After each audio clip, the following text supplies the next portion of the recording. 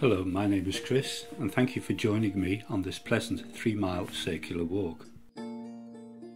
We start from the car park at the end of Riverbank Road in Heswall. It's amusing to note that Google Maps refers to it as the Heswall Beach Car Park. Unfortunately, there's no longer any sign of a beach, but the blue railings still evoke the feeling of the seaside. The impressive building over the road started life as St Fillan's Preparatory School, but it is now residential property. Ahead of us are extensive views of the Welsh coastline.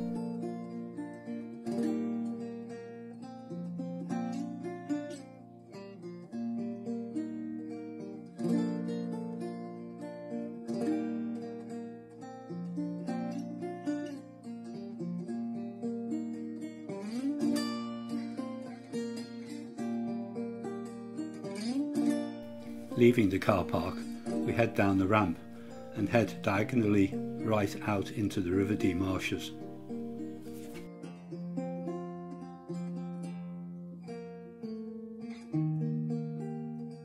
At the Gully we turn right and follow a well-worn path.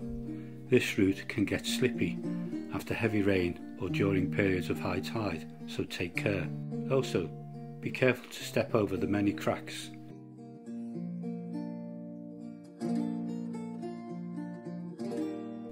These stakes appear to be the remains of an old jetty.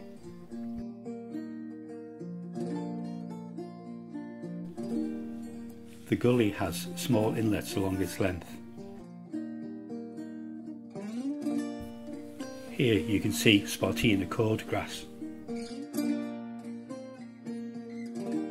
Spartina cordgrass was introduced to stabilise the marsh around Summers Steelworks in Shotton, but it is now spread up the estuary to Heswall.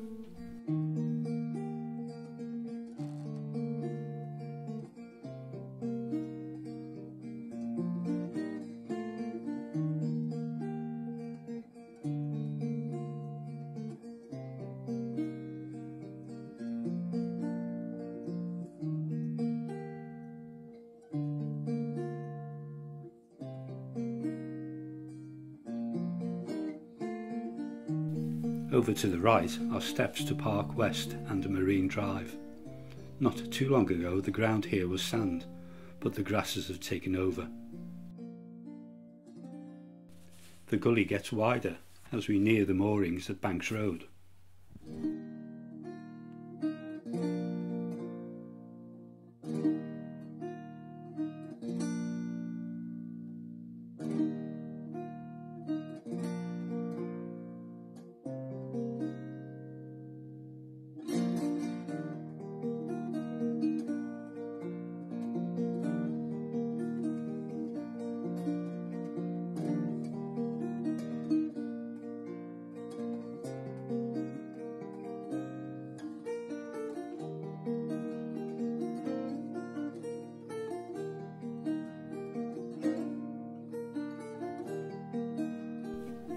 The moorings in places appear to be more like a boat graveyard.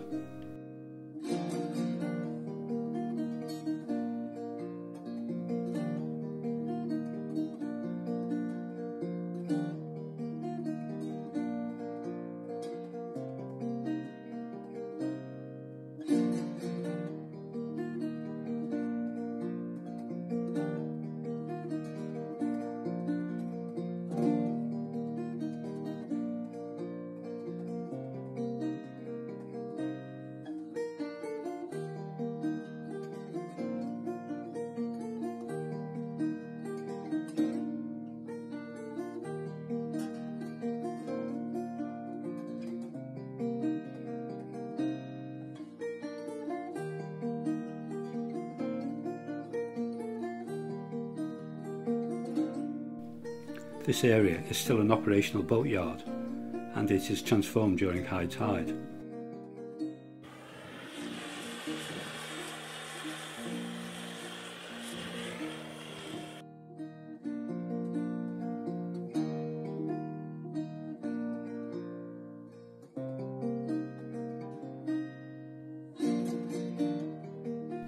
This is the first time I've seen a sign of pirates on the river.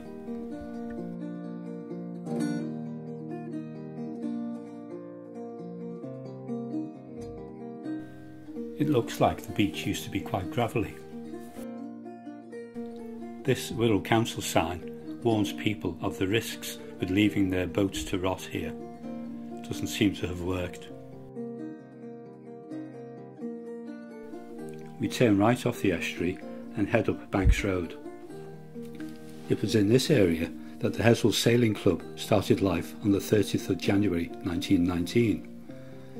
Now known as the Dee View Sailing Club, in the 1960s, as the river continued to silt up, the club moved further up the estuary to near Thurston.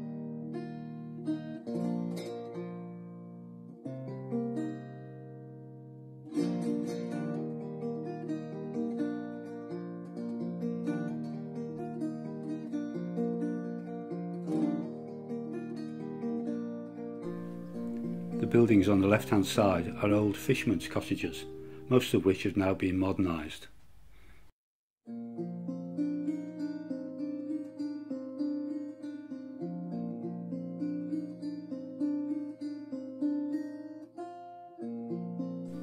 At the top of the road, where it bends right, we enter the Wirral Country Park, also known as the Wirral Way.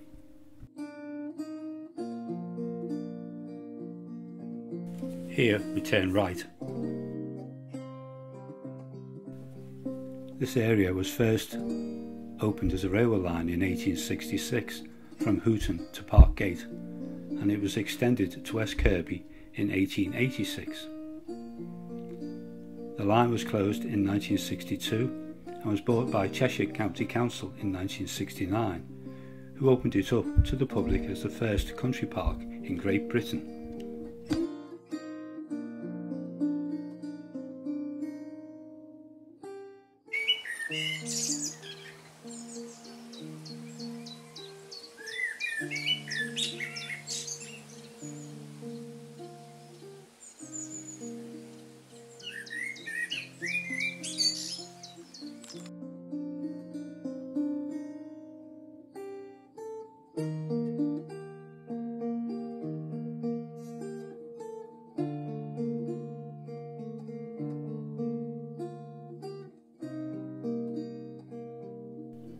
When we leave the Wirral Way, we turn left onto Davenport Road.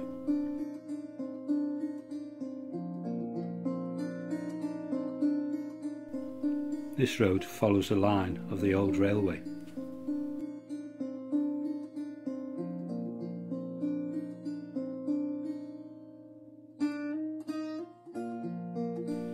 Here is a nice view of Mulvama.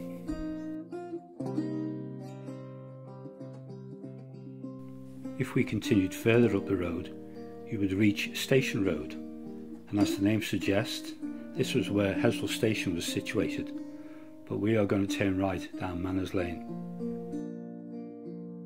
Just to the left, you see the entrance to the Pony Sanctuary.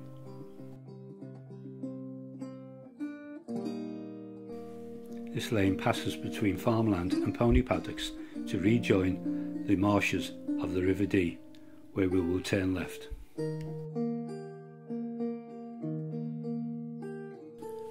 But first we have to go down an overgrown area by the side of this house.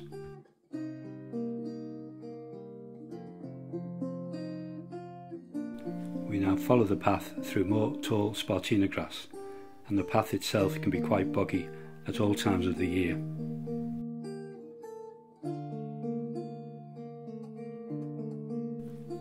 We pass the steps that lead up to Seabank Road and continue on to the next set of steps with old seaside type railings, the same as we saw at the start of the walk. Climbing the steps, we turn right and find ourselves in what is now an overgrown area. This must have been a pleasant area in the days gone by, when it was in use as a destination for people visiting Heswall Beach.